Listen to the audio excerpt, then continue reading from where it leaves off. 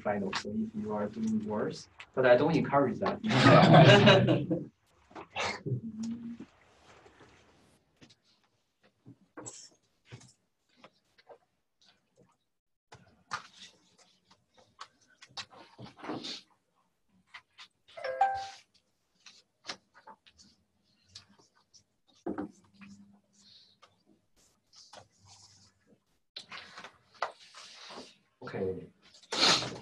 Okay, so probably I'll show you next time.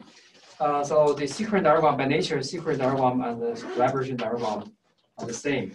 But we just view the same diagram. We just view the same diagram from different angles.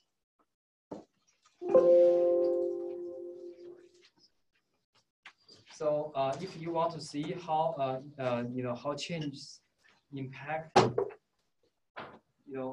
some other objects, then you should use the collaboration diagram. Otherwise, you use secret diagram. And for the state chart diagram, we can use state chart diagram and activity diagram. Then in last class, we studied that event. So event is something happens at a point in time. So event doesn't take time to complete. So it is instantaneous. And also an event sends information from one object to another. The events can have associations with each other. For example, they are causally related. So an event can happen before or after another event. Then they can be causally unrelated. So they are independent of each other. So events can be also grouped into the event classes. Then we can have a hierarchy that is event taxonomy. So secret diagram. Secret diagram is a graphical description of the objects participating in a use case using DAG relationship notation. So what is DAG? Have you finished discrete structure? Now what is DAG? It's directed. What does A represent? Directed acyclic graph. So then the heuristic for finding participating objects, an event always has a sender and a receiver. So find them for each use case, for each event. These are the objects participating in the use cases. So we have studied this use case previously. For example, purchase ticket. So the name is purchase ticket, and participating actor is passenger. Entry condition is that the passenger stands in front of ticket distributor, and the passenger has sufficient money to purchase the ticket. And exit condition is that the passenger has the ticket. Then flow events, then special requirements, and so forth. Then from the flow events, we can derive another UML diagram. It is. So from flow events, we can derive a UML diagram. The diagram is sequence diagram. So we have already studied that this line is called what? Lifeline. This is called lifeline. Then select zone, insert coins, pick up change, pick up ticket. These are called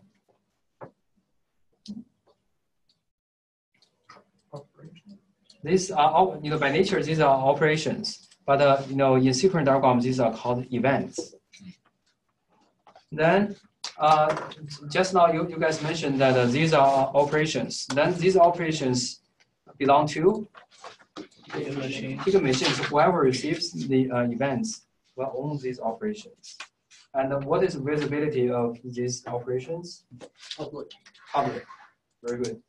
Then in the future, if you see the dashed arrow, it means data flow. Data flow. So then if you represents iteration, then you should use asterisk. So now you see we see the dashed arrow again. So what does this mean? Data flow. Then if we need a condition, if the condition is true, then we send the event, or the event happens. If the condition is false, then the event does not occur. Then the event, the condition is put in between the brackets. So if this condition is evaluated to be true, then this event will happen.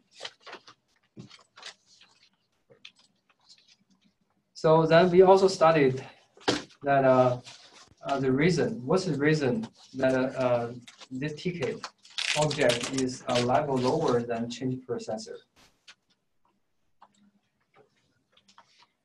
Later. Because it is created later. At this point, this object doesn't exist yet, right? Then if we put X by the end of the lifeline, what does that mean? So it means that this object is destructed.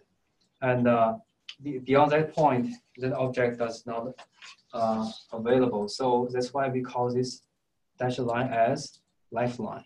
So if you put an X mark at the end of the destruction, then it means that beyond that point, the object no longer exists. The sequence diagram represents behavior in terms of interactions. So it is useful to identify or find missing objects.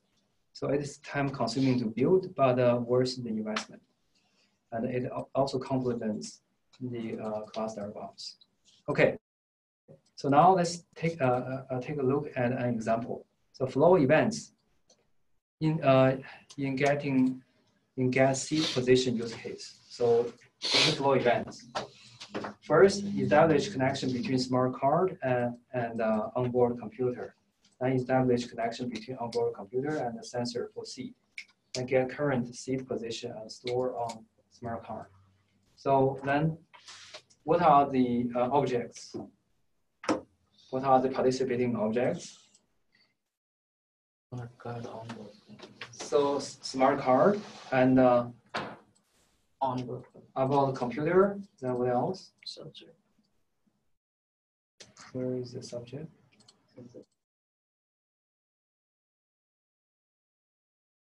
So that is. What are other objects? Sensor for seed, right? That's for seed or seed. Yeah, then. So in the first step, establish connection between smart card and onboard computer. Then we should, we know that the time elapsed from top to bottom. So then we should have smart card as well as for the first. So the interaction is between smart card and onboard computer. So then we should establish connection. Then establish connection between onboard computer and the seed, actually a seed sensor. Then we should establish connection. Then get current seed position and store on smart card. So it get seed position. Then what is next? Return. Good. Okay. Then this is called Data flow. this data flow because this is dashed arrow, right? And the result is returned to smart card. So is that clear? So how we translate a flow event into the corresponding sequence diagram. So the heuristic sequence diagram is that the first column should be the actor of use case. And the second column should be the boundary object. And the third column should be the control object that manages the rest of the use cases. So this is heuristics. You don't have to follow, but if you follow, this is going to be a very good practice because people can easily understand the idea. The first column should be the actor, and the second column should be boundary object, and third column should be control object. Then the creation of objects. The creation of objects happen at the beginning of event flow by boundary objects. So boundary objects create the control. So the control objects are created by boundary object. And also access of the objects. Entity objects can be accessed by control and boundary. And entity objects should not access boundary or control objects. So later we will study the reason why we do not prefer entity objects to access boundary or control objects.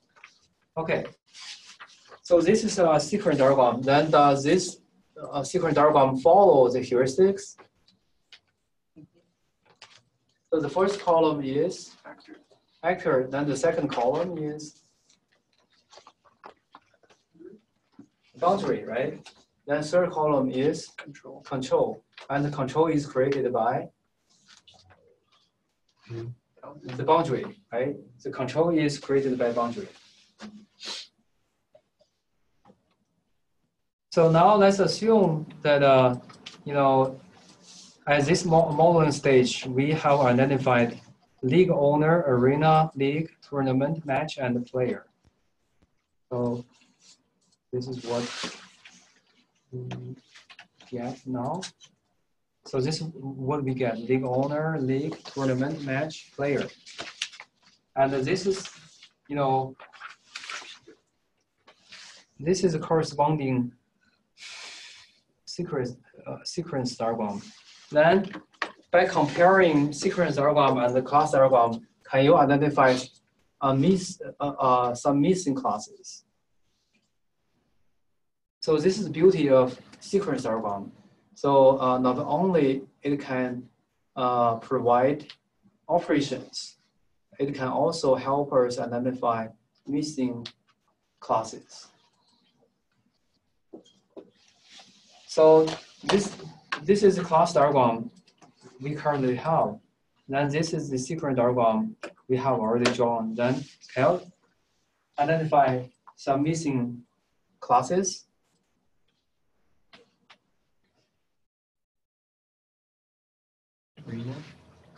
Arena, yes, arena is not there. Okay, very good. So first, we identify one arena. And what else? Tournament control. Tournament control. I know. Then Tournament. Yeah, that's there. what else?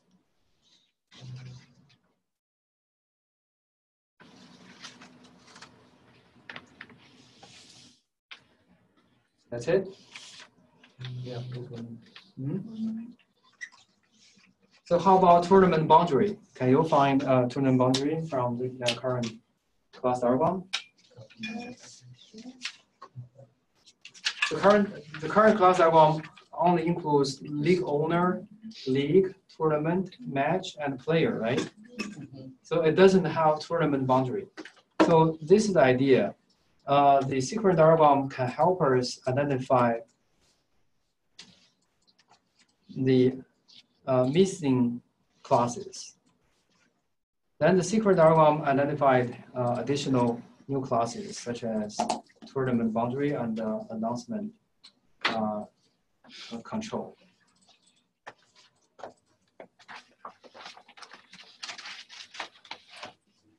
Then, in addition to the participating objects, the sequence diagram also supplies us with many new events. For example, the new tournament set name, set max player, commit, and so forth. Then we have discussed this question already. So who owns these events? Whoever receives operations. Whoever receives these events, right? Okay. For each object that receives an event, there is a public operation in its associated class. And the name of the operation is usually the name of the event.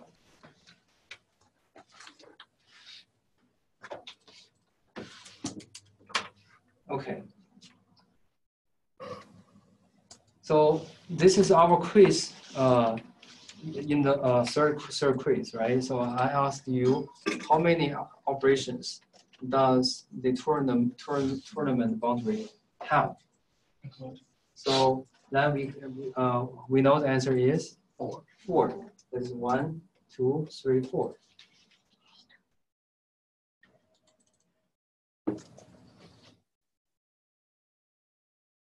So then, besides identifying the missing objects, it can also help us identify the operations. For example, for the tour announced tournament control, we have an additional operation which is create tournament. Okay, so sequence diagrams are derived from use cases. Then the question is, do we have to draw a sequence diagram for each use case? So we know that for each use case, we can draw a corresponding sequence diagram, right? And the question is, do we have to draw a sequence diagram for every single use case? No. The answer is Only for important. only for interesting, important use cases. Otherwise, we spend a lot of energy and efforts on trivial use cases. So we only draw sequence diagrams for important use cases. And also the structure of the sequence diagram helps us to determine how decentralized the system is. So we distinguish two structures for sequence diagrams, namely Fogg diagram and the Steer diagram. So the dynamic for the Fogg diagram, the dynamic behavior is placed in a single object. So that is control object. So this control object knows all other objects and often uses them for direct questions and commands. So you see all the events are sent by this control object. So this is called Fogg diagram. Then Steer diagram is that the dynamic behavior is distributed. So each object delegates some responsibilities. So it's just like steers. Then each object knows only a few of the other objects and knows which objects can help a specific behavior. So this, by shape, this is like a steer, and by shape, this is like a Fogg. So that's why we call them Fogg diagram and Fogg structure and Steer structure. Then a question naturally arises: which one is better, Fogg or Steer? Okay, very good. So a safe answer is always depends, right? So it depends on what? So it depends on the purpose of the system. So object-oriented supporters claim that their structure is better, but not necessarily the case. So if you want to model a decentralized control structure, if you have a decentralized control structure and operations have strong connection, and the operations will always be performed in the same order, so then you use Steer because the responsibilities are shared. Then if you have a centralized control structure and the operations can change order and new operations are expected to be added as a result of your requirement, then you use Fogg. So is that clear? So Fogg and using Fogg or Steer depends on the nature of the system, the control structure. So if the control structure is decentralized, then Steer is better. If the control structure is centralized, then Fogg is better. Okay, then in the dynamic modeling, we should also distinguish two types of operations. So activity and action. So activity refers to operations that takes time to complete. Then it associated with states. That action means instantaneous operation. It is associated with events because events take no time to complete. So action is associated with events, and the states last for a period of time. So activity is associated with states. Now, a state chart diagram relates events and states for one class. And an object model with several classes with interesting behavior has a set of state diagrams. Okay, so now let's summarize what we studied today. So, in the for good heuristics, what is the first column for a sequence diagram? Actor, The first column is actor. The second column is boundary. Third, control. control. Very good.